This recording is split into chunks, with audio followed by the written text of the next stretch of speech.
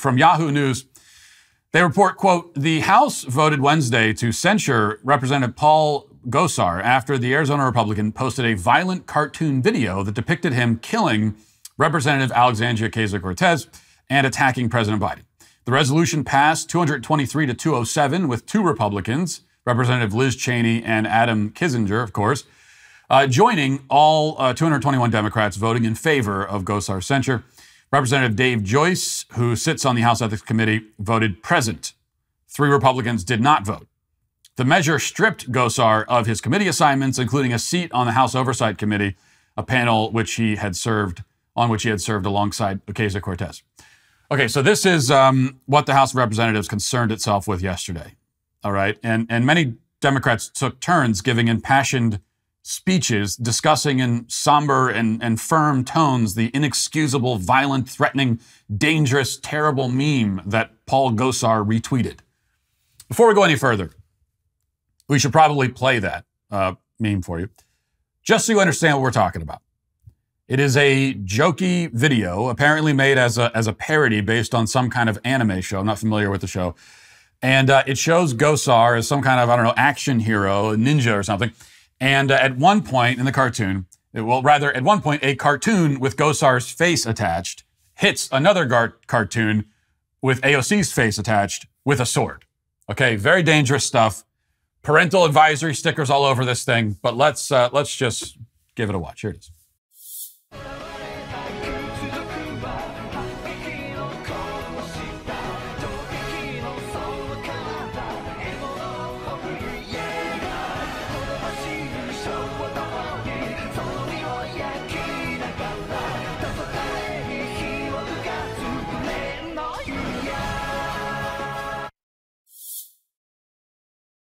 My God, horrifying. That's the worst thing I've ever seen in my life. So while inflation skyrockets, cargo ships remain jammed in our ports, a drug epidemic kills 100,000 Americans a year, dozens of other very real crises grip our nation, Congress spent the day talking about this cartoon. And Nancy Pelosi kicked things off, shaking her head, saying that this is a sad day. It's a sad, sad day for Congress. And she's right, actually. It is a very sad day for Congress, but not for the reason she thinks. And she continued by drawing a connection to, what do you think she connected this to? You just take a guess. January 6th, of course. She said, quote, depictions of violence can foment actual violence and jeopardize the safety of elected officials as witnessed in this chamber on January 6, 2021. It is inconceivable that a member of our community would wish to repeat the violence of that dark day. Now, we're not going to test our intestinal fortitude by playing too many clips of these Democrats sobbing over a meme cartoon on Twitter, but we do have to play at least suffer through a little bit of AOC's remarks. Because she, after all, was the victim, the quote-unquote victim of this cartoon. And that is an udder that she is always eager to milk. And let's watch her do that now. I've been serving in this body just under 3 years. In that 3 years, an enormous amount has happened. But in response to the Republican leader's remarks when he says that this action is unprecedented, what I believe is unprecedented is for a member of House leadership of either party to be unable to condemn incitement of violence against a member of this body. It is sad. It is a sad day in which a member who leads a political party in the United States of America cannot bring themselves to say that issuing a depiction of murdering a member of Congress is wrong, and instead decides to venture off into a tangent about gas prices and inflation. What is so hard? What is so hard about saying that this is wrong? This is not about me. This is not about Representative Gosar, but this is about what we are willing to accept.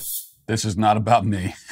This is not about me, as I use the word me and I 72 times in my 10-minute speech about me. We really can't. On second thought, we should not be playing clips of Alexandria Ocasio-Cortez when we are broadcasting from, the sixth floor of a hotel room when I'm right next to a window, because the urge to jump out is sometimes overwhelming when I'm listening to this person. A sad, sad day. A sad day. An incitement of violence. Democrats, of course, are not satisfied to call the cartoon merely inappropriate or crass or vulgar. No, they have to make it into a terrorist act. They have to pretend that Gosar was actually threatening himself. He was himself threatening to stab AOC with a sword, or encouraging other sword-wielding assailants. This meme was actually a message to Gosar's team of secret ninjas, calling on them to finally launch their long-planned attack. That's the way Democrats tried to present it, and when most Republicans, aside from the usual suspects, Cheney, Kinzinger, refused to join the censure, that sent them into even more furious spasms of outrage. AOC accused Republicans of nihilism for not being angry enough about the Twitter meme. And all the Democrats were very upset, pretending to be very upset anyway, that Republicans would not join them in being that upset.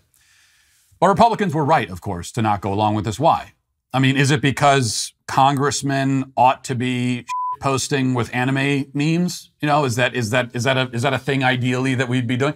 No, I mean, it doesn't bother me personally. I think it's kind of funny, but in a perfect world, it would not be unreasonable to say, yeah, that's a little inappropriate. It's kind of crass and childish. Let's not do that, Yet in this world, which is far from perfect, even if you feel that way about the meme, you can't say it when Democrats demand that you say it. You can't bark on command like a trained puppy, because then you are willfully participating in a charade. You are assuming a role in their stage play. AOC called it nihilism, that Republicans will not condemn inappropriate behavior. But that's not what's going on here. It's more that they are refusing to be a part of the Democrats' nihilism. If the Democrats in Congress actually cared about incitements of violence and about crass and inappropriate behavior by its members, and they condemned every such example, and they were so stringent about it, so respectful of the rules of decorum and decency, that they even made time to condemn memes and cartoons, right? If this was all in the context of them being very consistent on this issue, then maybe you might give them a little bit of what they want. You might say, sure, yeah, you shouldn't have posted that. But that's not how it works. Their message is not that members of Congress should not incite violence. Not that Paul Gosar did incite violence, but that's not their message. Their message, the point they want Republicans to agree with, as they all clasp hands together, is that the rules should be applied based on their ideological and political needs of the moment. Which is why, for example, when Maxine Waters has repeatedly and explicitly called for violence against her political enemies, or squad members repeatedly and explicitly justify and foment BLM rioting, there's no condemnation there. Certainly no censure, because the rules are different for them. And anyone who will not agree that the rules are different is a nihilist, they say. It's all quite grotesque and outrageous, which is why Republicans need to do a lot more than simply refuse to go along with it. That's a good first step. So there's a little bit of progress here.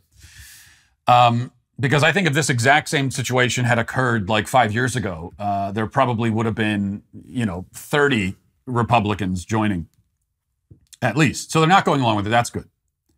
But they should also be on the offense, using the bully pulpit to call attention to behavior on the other side that often goes far beyond memes and cartoons. Just the latest example, Representative Cori Bush, like we talked about on this show, this week called a defendant in a murder trial a white supremacist without any evidence. She's, of course, not the only one to have done that. And also without evidence, claimed that white supremacists shot at her in the streets of Ferguson, which we know is a lie. It never happened. Why aren't Republicans moving to censure Cori Bush for that? Sure, they don't have the votes, but they can call for it anyway. Two can play at that game, but only one ever does. I think it's time for that to change. Listen, hit that subscribe button right now. Do it right now. I thank you for your compliance. It is somewhat appreciated.